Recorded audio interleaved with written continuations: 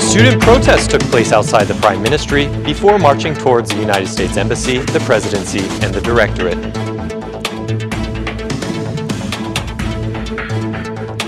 The road blockade that is hindering winter tourism in Theth has trapped 2 Spanish tourists in the Albanian Alps. Now they call upon government to pay more attention to this area. The owner of the joinery visited by Eddie Rama said that after the new tax cut, additional revenues will be used to increase the number of employees.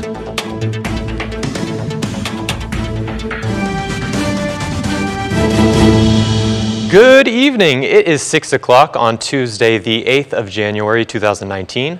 Welcome to the English edition of Aura News. My name is Oliver, and I'm here to bring you the day's top stories from around the country, translated into English. Unlike other days, this Tuesday's protest by students brought about another development. Several Polytechnic University students have entered their assigned lessons together with teachers. However, the lessons were interrupted due to the low participation of students. Several students have tried to start teaching at the Faculty of Law, but were dismissed because they were too small in number. There are many reasons why they tried to enter the lesson, one of them being very low temperatures in the square. Many students are beginning to feel discouraged, but they do not realize that the more resistance the government has, the more resistance we have to have too. They are returning and starting the march from the university to the Prime Ministry. Also, the students are being organized in law and other faculties, said one student. Meanwhile, in the Faculty of Philology History, some lessons were, in fact, held. Teaching has also been held at the Faculty of Law, but many students themselves have said to have received threats against them and pressure for returning to the university auditories. This Tuesday's protest in front of the Prime Ministry started later than previous days. Although affected by low temperatures, students still gathered for their common purpose, stating their points with approval in Parliament. Furthermore, students started the march from the Prime Ministry to the U.S. Embassy, the Presidency, and the Directorate. The Prime Minister, Eddie Rama, also reacted to the protest of students and the boycott of auditors. In a post via Twitter, Eddie Rama urged students not to be guided by misinformation.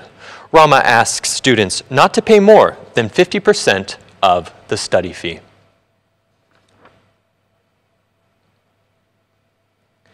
The auditors of the University of Shkodra were absent this Tuesday. Students continued boycotting as they came up with a new request for the director.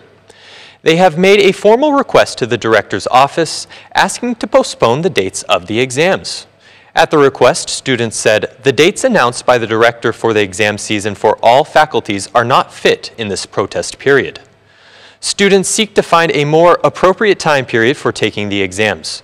One student saying, "We request an annulment for the already announced exam season, and we ask for another period not less than 2 weeks from the date of the end of the student protest to take the exams." Within the submitted request, it is written, "We will review our list of requests by adding tentative updates as a function of the developments of the student protest." Elbasan students also continued the boycotting of lessons until the completion of requests submitted to the government. Their representation was received by Rector Skender Topi, from whom they received the guarantee that they will not be penalized for their absences in lessons during the days of protest. But sources at the university announced that the Ministry of Education has received a letter requesting a report on the situation every day, whether or not student instruction will take place. Meanwhile, at the University of Korça, some students attended lessons, others engaged in protest, while some had boycotted auditors.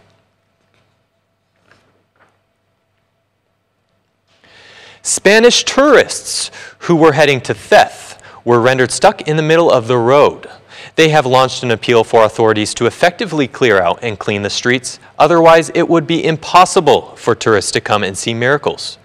Here in this area, it is important for the government to open up the roads so tourists can see this miracle. If appropriate action is not taken, it will be impossible to talk about tourism here, said one tourist. Meanwhile, the woman says that in such cases, the army does come out to clear the road and would never let the road be in such poor condition. The Dukajini Street has been blocked for more than 3 weeks now, where the segment from Chafai-Thoris towards Thethi is considered dangerous and could risk the lives of drivers along the segment. No measures have been taken so far for the clearing of the road of snow, and still residents of Clemendi Malisiye Made are facing a very difficult situation. Prime Minister Rama has visited a wood and furniture processing plant located in Kashar, which will benefit from the latest tax reduction. The tax on profits will drop from 15% to 5% as a result of increasing the annual turnover threshold of up to 14 million lek. Entrepreneurs see this reduction as an opportunity to expand the activity and invest in modern technology. This year, from 8 million lek, we raised profits to 14 million lek. This gives us the opportunity to expand as a business and to add to our company's staff.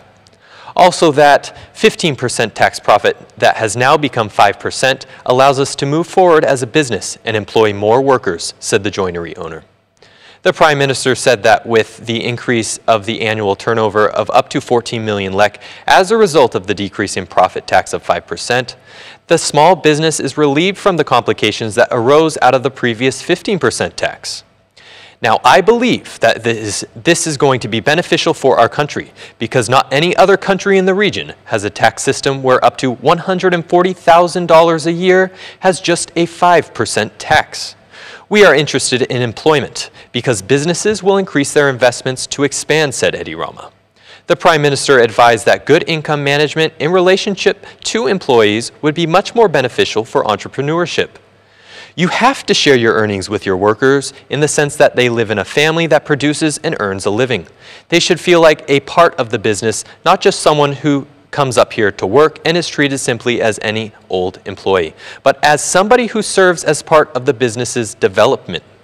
When workers feel like shareholders of the company they work for, in the participatory sense, the owner can take care of certain business aspects beyond the typical question of, what is the salary for doing this job? You have people with positive energy who put in 110%, said the Prime Minister. The entrepreneur promised that 10% of their profits will go to salaries, to workers, and to new technological machinery. The weekly protests by the Albanian students have also been echoed in German media. ZDF television in Germany broadcasted a news story in which it stressed that students have been protesting against the government for several weeks, accusing it of corruption and links to drug trafficking. In the chronicles is depicted the protest that is currently being held in front of the Prime Ministry, while also highlighting the demands made by students. The ZDF film group was accompanied by Igli Tola, a university student who exposed the bad conditions of the dormitories in Albania. The displayed scenes were showed student dormitory toilets in disabused conditions with moldy walls. The German journalist said that students lack basic elementary things, while those in government live in luxury and are involved in many corruption scandals. Also in the German report was Deputy Education Minister Besa Shahini, who was also interviewed and stated that the government has invited students to hold dialogues in order to find a solution on how to improve the situation in the facilities.